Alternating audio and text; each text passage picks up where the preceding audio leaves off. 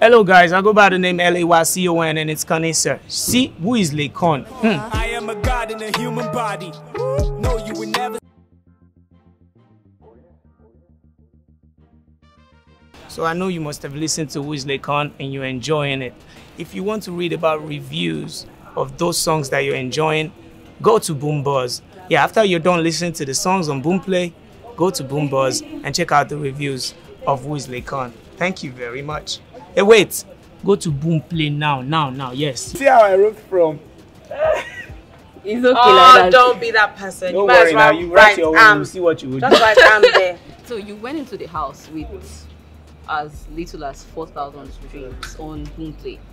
Oh, it was 4,000? Yeah, it was 4,000. For Who is Laycon? Yes. For 4,000? Your whole discography. Okay. Now you have about 1.1 million plays. It's still small, look. It's small, but for But it's within 3 huge. months. Yeah, that is huge. It's huge. That So is huge. how did it come about, the process of doing music and Big Brother? How did it start for you? Well, music has my life now. Has always been my life. And Big Brother, I think I was always mentioning in the house that I don't watch this show. I don't watch Big Brother. I'm part of the people who watch it online. I have favorite housemates in just one Big Brother season. That Who was is that? last season. Omashola was my favorite housemate last Oh. season. And the reason was because I was privileged to see some of his diary room clips on Twitter. So I kept that. This guy is always catching crews. Okay. This guy was so when I saw the link, I was like, Omo, you have an EP. You don't kind of exhaust all the avenue to promote this EP. Like, so the only feasible one now waiting now they reach out to people individually. But this kind of Big Brother now, if you click this link and you go there, there's a high chance people will notice you, and then you keep talking about your music, that it will translate back into your streaming numbers and your popularity as an artist. That was my whole purpose of going to Big Brother. So when I clicked on the link, I was like, it's just cruise. Anything that happens will happen. I didn't have anything to lose, really. Yeah, so that was just it. That was why I went for Big Brother. That was where Big Brother came into the picture. So would you describe it as your strategy? Is it a strategy really? Because I just went there for a purpose. Promote Okay. yourself, promote your music. The only way I would know how to promote my music is by being myself. Because I feel like you can listen to my music and you will be able to tell the kind of person I am. Not tell the kind of person I am when you see me. Because me, my music, it may be different.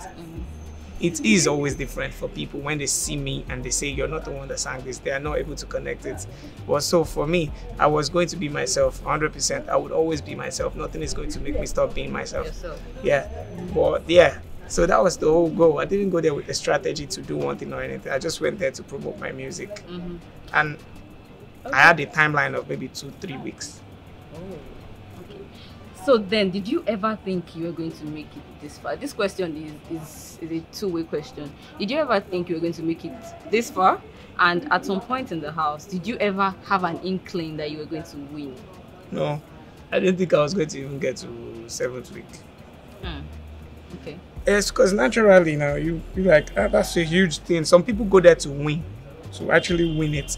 And so they set out their plan for everything they want to do, everything they want to make sure that they achieve, how they are going to act in the first week, second week, like they lay out that plan.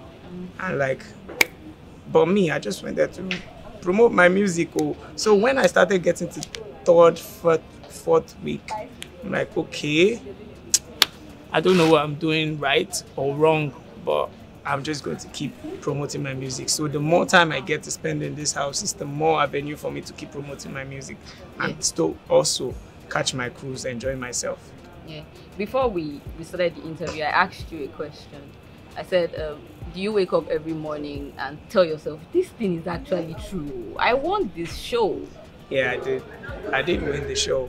But what I'm always, you know, to be honest, in my head, it's more like your songs really, really popped. Yeah, I won the Big Brother show. And it's just, in my head, I'm just so happy that my songs, yeah, like people recognize my music, people know my music, and people are actually getting the message that I'm trying to use the music to pass. That means a whole lot. That means a whole lot. Like when you see me sing about something, you do know that that thing is just a means to an end, and the end, people are actually seeing that this is the end goal of this guy. That means a whole lot to me. Like when people can connect your music and connect it to the purpose why you're actually making music. That's a huge thing for me. So Big Brother, I won Big Brother, and I'm very grateful for the votes. I'm very happy that people actually saw me and they felt like this guy deserved to win, and we're going to make sure that he wins it. And in the same sense, I'm also so happy that people see my music. So it's like two things for me. I won Big Brother and my music, and it's unexplainable. Honestly, the feeling is unexplainable. Okay, let's talk about Fierce, the song. You did it with Reminisce and Chinko. What went into producing that song, and when did you produce it? How? Fierce was produced by Q. Beats by Q. Was the same guy that produced You Know Me, Woo, Gang. Yeah. I had recorded 4 songs with him that night. Yeah, 12 to 12. A 12 to 12 session. 12 in the afternoon till 12 in the midnight. I was tired. He was exhausted. And I said, oh, let's do rap. Let's do just one Afro trap song. And he said, okay, started making the beats. I left him, I went to sleep, I came back, he was done with the beats. The first line that came to my head was Shoring Bye, and that was how we made the song. That was the last song we made that day. I was tired, he was exhausted, I just flexed the song. And yeah, I wrote 5 verses for the song. 5 different verses, because I didn't know at that time that I was going to feature people on the song. So I wrote 5 verses and I picked 2 that I used. Then moving forward, we decided to feature people on the song. Okay. We know that music is next for you, but then I'm sure your fans are really hungry. They want to know when exactly the next body of work is coming out. So when is it out? The next body of work. Or the next single? The next single. Okay, well, right now I feel like I've started working, I've started recording, obviously, and the truth is I'm not the type that would, my conscience will not even allow me to put out something that is not dope. Yeah, and we're going to keep working. I'm going to keep working, because the truth is, you guys want new music. You guys are going to get new quality music. Like music that you would be proud to tell your friends to go and listen to. That's the kind of music that I would make. And so I'm not going to put a timeline on it. What I should know is the next music activity you'll be seeing from Laycon are going to be wonderful and quality ones. Like I don't know if it's already out, but Neptune's Nobody remix, that one is there. Then hip hop video, we're going to be shooting hip hop video. So it's good. It's going to be coming out. Those are the 2 things that are coming out right now. But obviously, we have a whole lot of things that I'm working on. Yeah. So if we separate Laycon from music, who exactly are you? Laycon is his music now. I explained exactly who I was on the first track on Who Is Laycon EP. The title of the EP is Who Is Laycon. The title of the track is Who Is Laycon. So when you listen to Who Is Laycon, you kind of get an idea of who I am from the song. At some point in the house, you were able to actually connect with every single person. For people who watched the show, they knew that you had, something with everyone. You had conversations with everyone. How were you able to do that? Because I know that there are some housemates that didn't probably have conversations with, every other person. How were you able to, do that? Well, because when I went into the house, I had one thing in my head. And that thing is, you have to be yourself. And the kind of person I am is the kind of person that is open to always talking to everybody. Like, you have to talk to people. You have to understand people for what they believe and their ideology. In this life that we are, it's a liberal world where you are allowed to have your thoughts and you're allowed to express yourself. And you have to just understand that everybody cannot have the same line of thought. And because his line of thought or your line of thought is different from mine, doesn't mean you no get sense. I just gas reason the same way they reason. I just have to see it from your perspective to be able to understand it. And even though it still doesn't make sense, it's your perspective, because your perspective comes from all the experiences that you've had. So when I say what you they talk abstract, if it's abstract conversation and I say what you're saying doesn't make sense, that means I'm trying to tell you that wherever your thought process don't come from, no make sense, and it's wrong. So that's, you just have to be able to understand that you have to tolerate people for who they are, accept them for who they are. What they're saying may be nonsense, but you have to still respect it. That's just it. Because if you have your opinion and I have my opinion, your opinion is yours. I won't try to enforce mine on yours. It doesn't still mean I'm going to accept yours, but I'm just going to leave it as yours. I'm not. That's just the, I feel like that's the kind of mindset that I had that allowed me talk to everybody in the house and able to at least learn a thing or two from everybody, because I did learn a thing or two from everybody in the house. Okay, so which artists are you actually looking forward to working with in the industry right now? Because right now, you're the biggest thing right now in the music industry. So which artists are you looking to collaborate with, or are people already reaching out? Yeah, well, like I said, we're working. For the artists that I'm looking forward to work with, I've always been answering the same thing this way because it is the truth. For my mind, I love, there's no artist you call that I won't feel like there's a particular quality that this particular person has that every one of the rest of us don't have. Okay. So I'm open to working with everybody. You're trying to be careful here. I'm not trying to be careful, I'm just being truthful. The truth is, I learn from everybody. You saw me in the house, I was singing random songs. When they played Fuji, I was singing Fuji, wasn't I? When they played Apala, I was singing Apala. When they played funk, so that's the kind of person. I have been listening to different type of artists. I feel like, yes, there comes a time when you feel like you can actually work with anybody because of your diversity.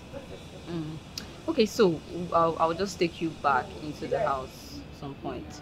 During the whole thing with Erica, you maintained you were calm for close to an hour.